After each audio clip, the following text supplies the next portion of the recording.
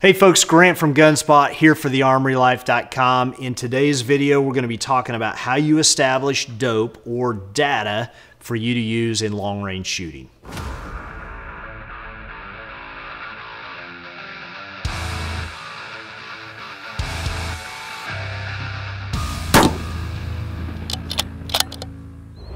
All right, folks, so it matters not whether you have the best equipment, best rifle, best ammo, best all that stuff, if you don't know how to establish that data to put on it so that you can make your bullet reach out there to 500, 600, 700 yards.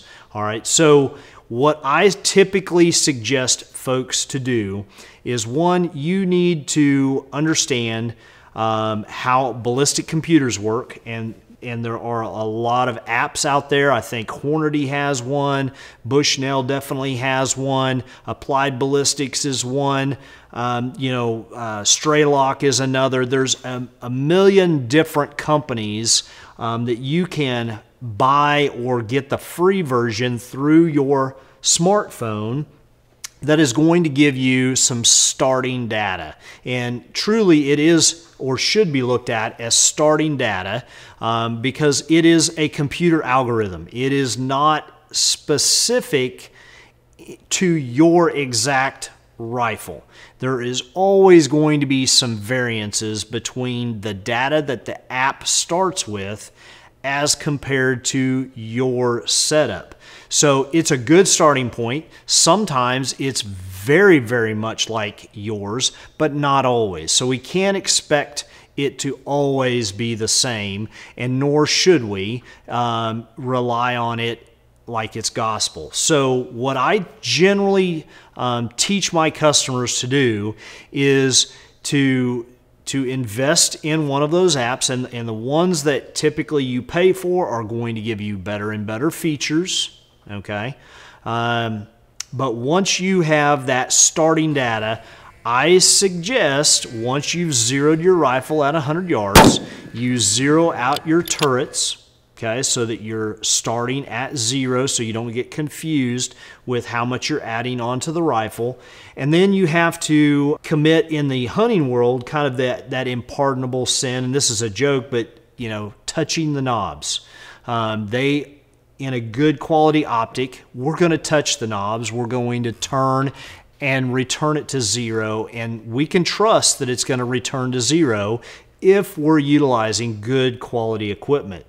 If we're using an optic that maybe isn't really designed for that, it doesn't have target knobs, shooting long range is going to be much more challenging, because you're going to have to count each little adjustment that you put on the optic versus having this heads-up display in the knob that allows you to adjust. That said, once we determine this is our starting data, my suggestion is that you start by going to 700 yards. And then what we're doing is what's called truing the data. We're going to shoot, and you're going to expect that you're going to have some misses, okay? And those misses aren't necessarily failures on our part. They are misses associated with less than perfect data as it applies to our rifle. Some of that could be due to errors on our part via our input being off. You know, maybe I misread the temperature or the barometric pressure or the wind or any of those particular bits of data, but I've got to make sure that's accurate. And then I'm going to shoot a group, and I'm going to make adjustments in the computer as to what it actually took to get it there, what my data really needed to be. So for instance, if the computer said I needed 5 mils of elevation, and when I put 5 mils on the gun and I shot and I was substantially lower and I ended up having to put 6 mils on the gun, well, that tells me it's probably a velocity issue. Maybe I'm running a shorter barrel, for instance, than what the setup was used when Applied Ballistics or whoever put together that data used. Maybe they were running a 26-inch and their bullet was traveling faster. So I am going to have to tweak that inputted data in order to match what the bullet is actually showing me down at distance.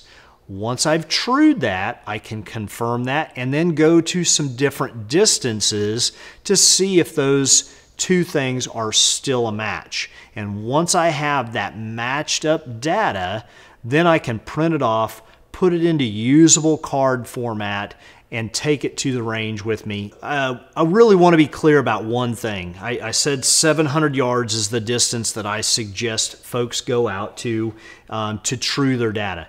That 700 yards is not gospel. It's going to be dependent on the type of bullet or the caliber that you're shooting. So for instance, if you're shooting a 350 Legend, you're not going to go to 700 yards with a 350 Legend to true the data. You don't need to. It's going to be very random because that bullet wasn't designed to shoot long range at. So it's relative to the caliber that you're shooting, the distance you go out to. I like to pick a nice medium range, median range that is going to allow me to not be past my supersonic speeds, but also at that upper end of the spectrum of where I'm getting closer to my supersonic running out and going into transonic flight, or the transition of the bullet from supersonic to subsonic, and that's where I like to true my data at. Now, you're probably going to find somebody that says, no, I like 600 yards or I like 400 yards. And again, keep it in mind, it's all relative to the caliber and the speed that your bullet is traveling. All right, folks, that has been truing data for long range shooting. Thanks for watching, and remember to train hard. Your family deserves it.